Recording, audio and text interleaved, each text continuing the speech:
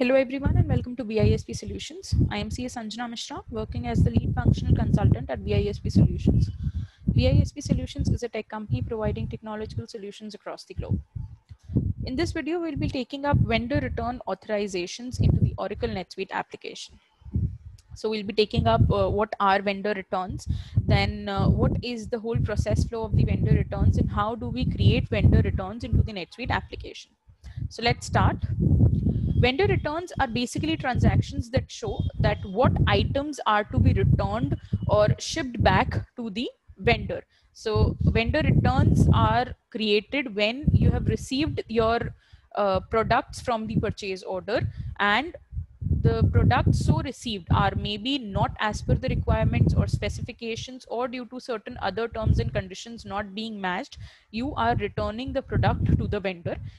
In that case, a vendor return transaction or a record is created into the application or into the system.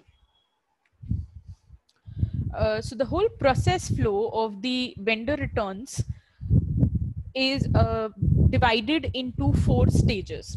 The first one is you are going to enter the return authorization. Sorry, you're going to enter the return authorization.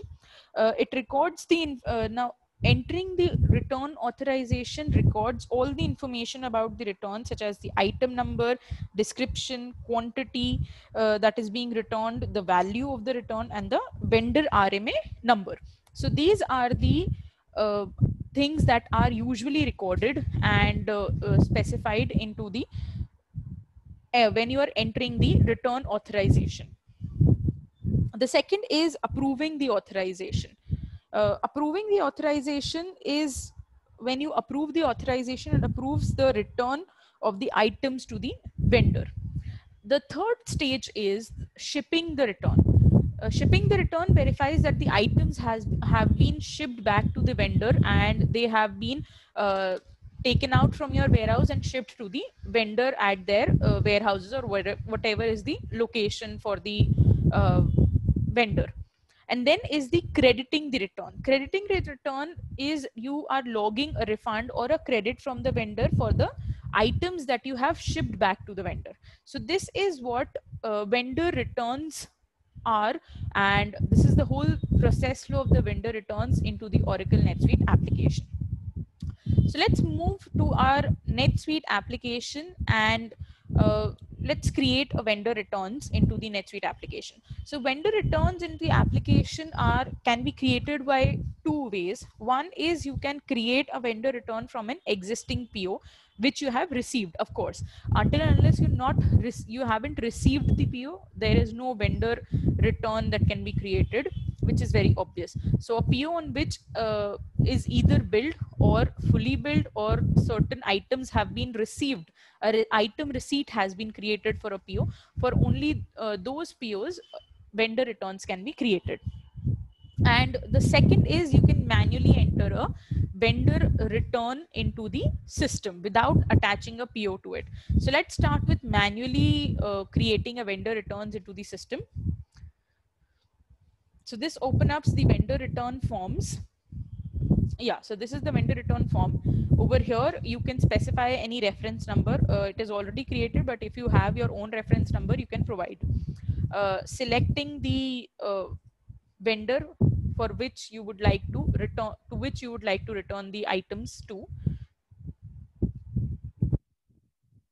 So next is the status. Pending approval is if your organization's organization have a process workflow or a workflow process inculcated, then process a pending approval is the status for the returns that you're creating. That is, you are creating a return as from an employee and your supervisor is going to approve the return.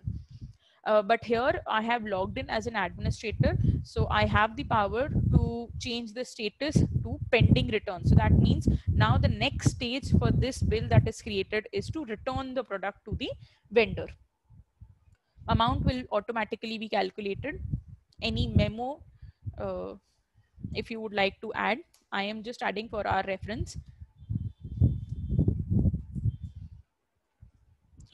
Subsidiary etc. is automatically being taken up from the when we have selected the vendor. The rest is not compulsory. It is optional. If you want, you can provide this information. Next is you in the expenses tab, you can attach the expenses that are attached to this particular shipping, that is a particular vendor return, any expenses that have been incurred for this return. And into the items, you can specify the items that item that you would like to return. So this is the item that I would like to return. There are around five quantities.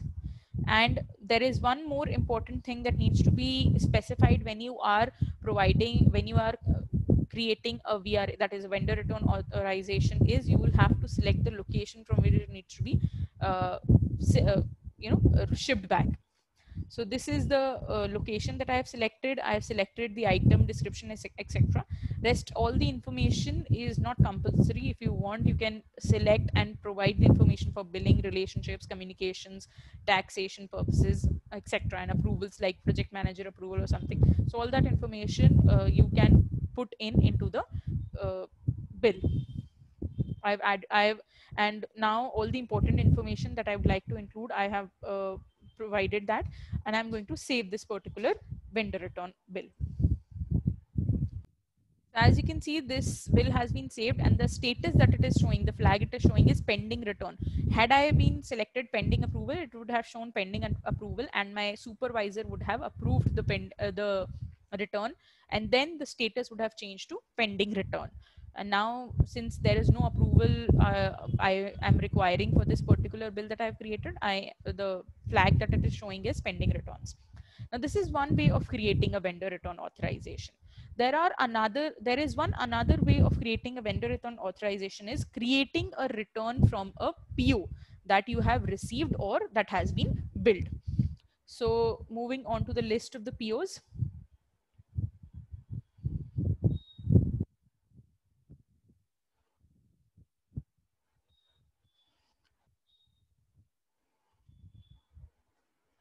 So this is a PO for which the status is pending bill. That means we have received the item. Now the only thing pending is bill for this PO.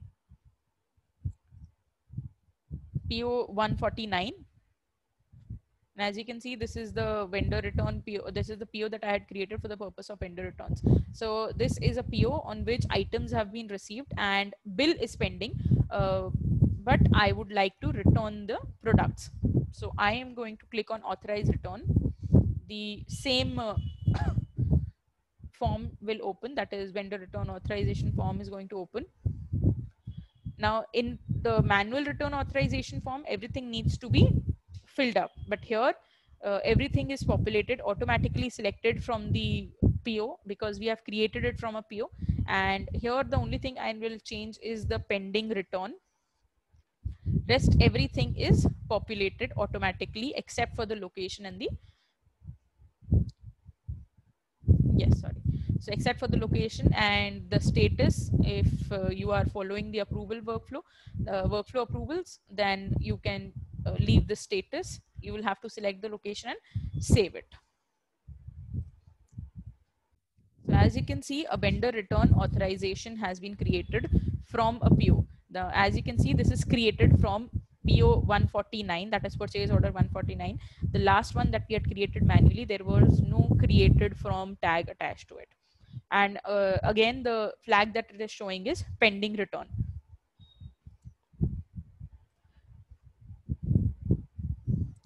Now moving on to our return authorizations list.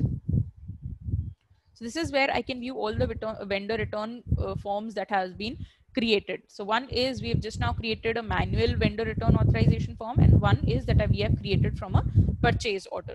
So the next step comes here is let us take the purchase order one, and the next step is we'll have to ship the return, that is ship the items.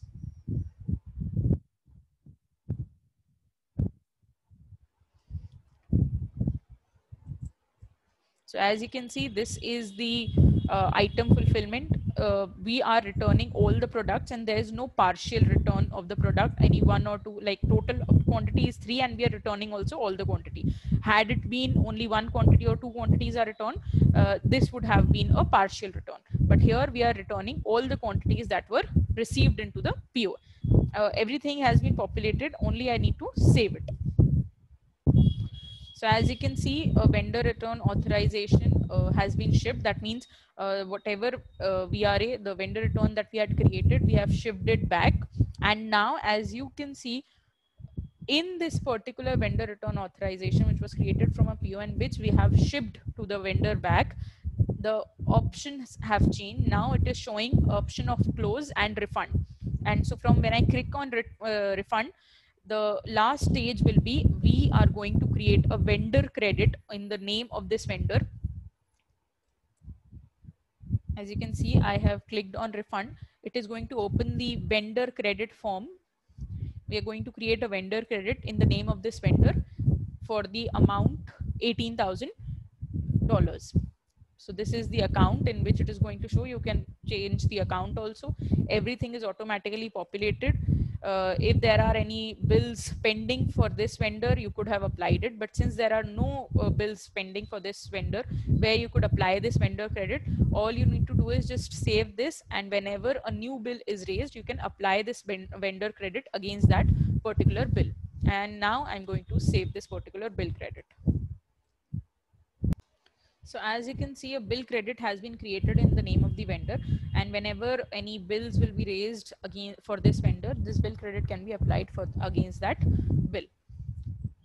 So this is how we can create vendor returns authorization into the NetSuite application.